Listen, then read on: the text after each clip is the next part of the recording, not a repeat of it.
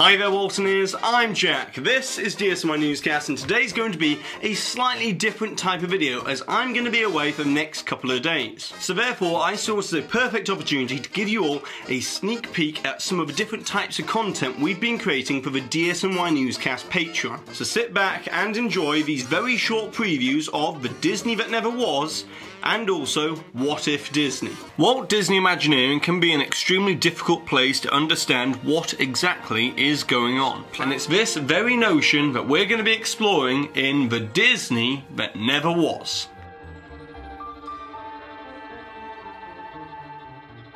But when it came to the planning and the building of Euro Disney in the late 1980s, the decision was made to search for an alternative to Main Street USA, with it being decided that Main Street USA would leap forward to the roaring 1920s, with a Chicago-themed Main Street instead, complete with its own L train, speakeasies and jazz music booming down Main Street USA. As you see, this was the first era that had the Europeans fascinated by the new trends and culture that was being set in the United States. But here's the interesting thing. This L train, which used an extremely similar system to the People Mover, would also give passengers views into the windows and displays of the city of the future. But to the side of this building would have been an innocent looking flower shop front, which once you had entered, the walls would then rotate and reveal a Cotton Club style jazz hotspot. Anyways, you're now probably wondering, why did this concept never get built?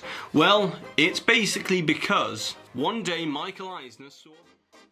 So that was a very short preview of the Disney that never was, with the usual videos being around 5 to 6 minutes long, and that's the video series where we discuss all the unbuilt or forgotten Disney attractions, rides, lands and different concepts that Disney never built. And personally, I would have loved them to build the Chicago Main Street at Disneyland Paris, but either way, here's the next preview for What If Disney. The year is 1950. The Cold War has allowed a conflict to break out in the Korean Peninsula. CBS are the first TV channel to broadcast in colour. And Silicon Valley are discovering the power of the transistor that will define the rest of the 20th century. And over in Burbank, California, Walt Disney is about to take the biggest risk of his career so far, with the release of Cinderella on February 15th, 1950. And it's this moment here that will forever change the course of the Walt Disney Company, and yet we're here to ask, what if Cinderella had bombed at the box office? With a $2.9 million budget and the first animated movie since 1942's Bambi, the bar was set extremely high, with this film being tasked with the seemingly insurmountable goal of saving the Disney Company from potential bankruptcy. And yet, Cinderella blasted past $10 million at the box office, and was Disney's greatest theatrical success since Snow White and the Seven Dwarfs in 1937. However, much more than the commercial success, Cinderella had also garnered the critical acclaim that Walt Disney had previously sought, being referred to at the time in the reviews as a masterpiece. But all of this brings us back to the question of what if Cinderella had actually bombed at the box office instead?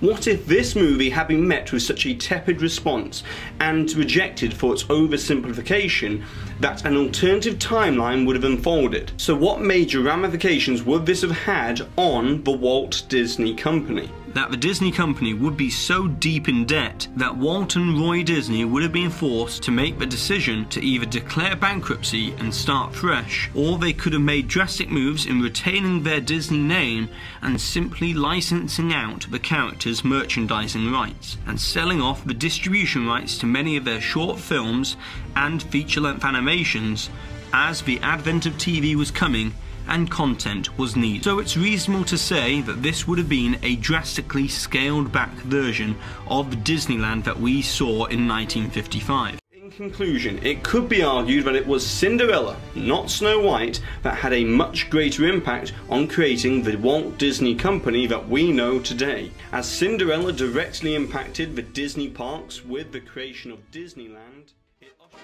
and that was a preview of what you can expect from What If Disney, which is a kind of documentary series which are around 8 to 10 minutes long, where we discuss all of the different alternative histories and also the defining factors within the Walt Disney Company. But now, of course, it wouldn't be a DSNY Newscast without a question, so it's over to you, Waltoneers, as I would like to know which part of Disney history do you think was the most defining factor for the Walt Disney Company becoming the company that it is today. And of course, don't forget to put the timestamp of where the hidden Mickey appeared somewhere within this video, along with your suggestion or your comment to be in with a chance to win a DSNY Newscast pin. And congratulations to these two winners from the previous two videos where we were discussing Walt Disney World's plans for the 50th anniversary and their nighttime entertainment, and also the breaking news video where we discuss the June 30th opening date for Toy Story Land. So with all of that being said, go ahead and subscribe down below, hit that notification icon, and if you'd like to check out DSNY Newscast on Patreon, I'll put a link down below in the description box. And if you've enjoyed today's video, give it a massive thumbs up, and I've been Jack, you've been you, and I'll see you real soon.